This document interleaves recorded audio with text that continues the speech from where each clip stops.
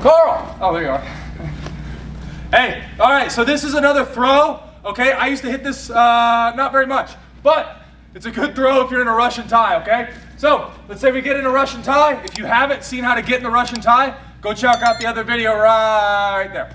All right, so we're here. What I like to do is I like to grab my own wrist, okay?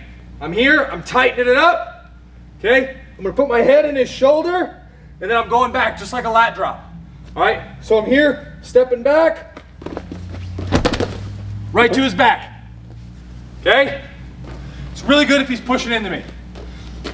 All right, so I'm in the Russian, this side, this side, this side. I'm in the Russian, all right, he pushes into me, step back, cover, okay? So I'm holding the lock, I'm stepping back, and I'm going underneath him. All right, I'm almost trying to take this elbow under his crotch. All right, so this elbow in his crotch. All right, so this is what it'll look like if we're going live. All right, we're here. We got the Russian tie. All right, go try it. Definitely get on a highlight reel. Make sure you like the video, comment what you want to see next, and don't forget to subscribe.